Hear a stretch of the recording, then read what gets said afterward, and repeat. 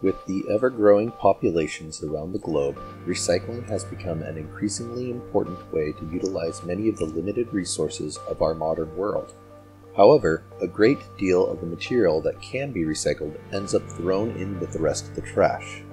TerraCycle CEO Tom Sankey has stated, "Typically 50% of what you put in your recycling bin is never recycled. It's sorted and thrown out due to user error."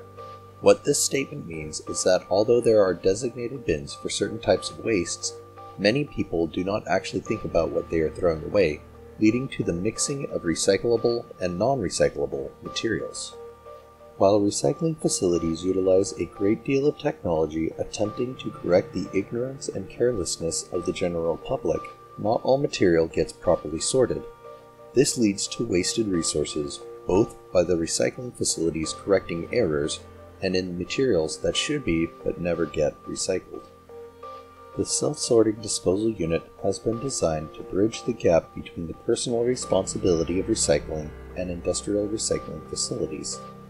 Being designed for use in areas such as malls, business centers, and educational campuses where recycling is already being implemented, the self-sorting disposal unit utilizes artificial intelligence to maximize the correct recycling placement by minimizing human error through the use of material identification and image recognition.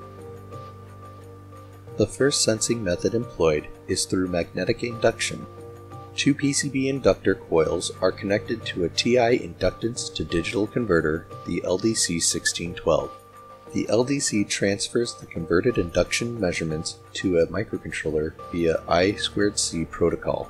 These inductor coils act as metal detectors, allowing for an effective method of accurately identifying aluminum cans. The second identification method is an image processing unit.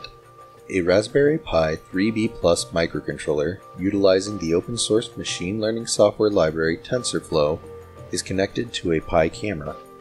TensorFlow takes a series of images depicting particular objects and trains the microcontroller to identify the specified objects from the video captured by the camera.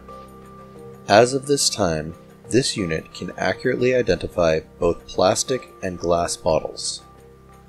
For the method of transportation, a conveyor system was chosen that would mimic those used in recycling facilities, but on a much smaller scale. This design was chosen for a smooth transition for the materials from identification to placement, while also allowing for a compact design.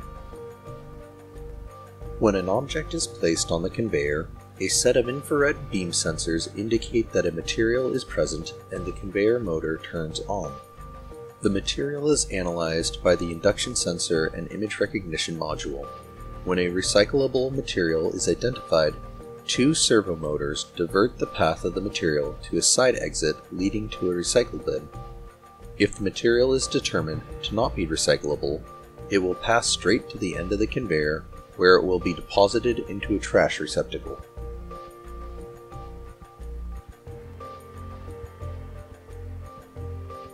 While a significant amount of work has been put into the design of this prototype, more is required to get to the point of it being commercially available. A case will be designed to house the sorting unit and bins, along with a holding container that will store unsorted material until space has been made on the conveyor. The conveyor system will also be enlarged, allowing for additional material diversions and bins. This will allow for recyclable materials to be sorted by specific types. To aid in the increased accuracy of material identification, additional methods of recognition will be employed, as well as continually improving the quality of the image recognition module.